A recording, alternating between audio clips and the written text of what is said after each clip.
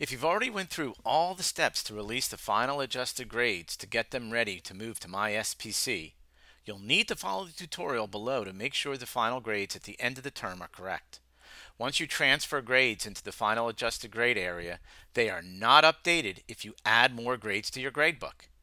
So if you completed the entire process early, you may want to consider doing the tasks below each day or each week until the end of the term. If you do not, the grades the students will see will not be correct.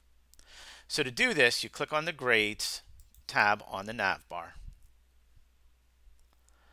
You're going to click on the context menu next to the final adjusted grade, and you're going to click Enter Grades. You're going to click on the context menu next to Final Grades, and you're going to click Recalculate All. You're going to see a window that pops up. You're going to click on the checkbox at the top to select all the items. You're going to click the Calculate button. In the confirmation box, click Yes, and it will be saved successfully. To go back to the Enter Grades area, just click Cancel, and don't worry, the items have been updated.